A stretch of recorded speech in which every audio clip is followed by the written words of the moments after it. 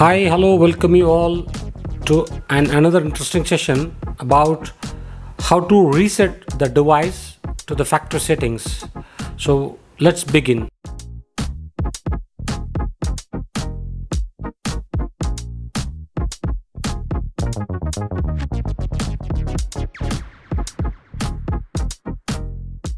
So in order to reset the device, you'll have to log in as an administrator. So many times the resetting is required. So let's see. Go to device settings and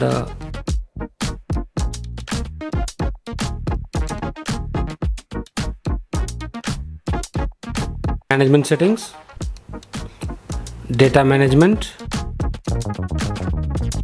initialize all data settings.